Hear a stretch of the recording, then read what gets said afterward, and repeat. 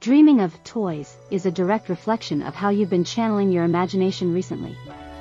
Your conscious mind, the part of you that your consciousness uses within the physical world, has the power to craft images that eventually shape your reality using the imagination. The imagination is one of the 3 keys to your reasoning ability.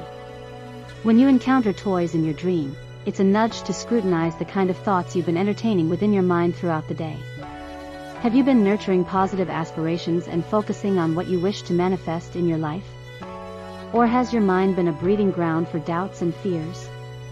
It's vital to remember that every thought generates a series of images in your mind, guiding your focus and energy accordingly. Therefore, seeing toys in your dreams serves as a reminder to gauge and possibly realign where your attention has been drifting. It emphasizes the importance of harnessing your visualization skills to consciously select the images you wish to fuel with your energy, steering your life in the desired direction. To further understand and interpret dreams like these, join us in the Dream Interpretation Masterclass.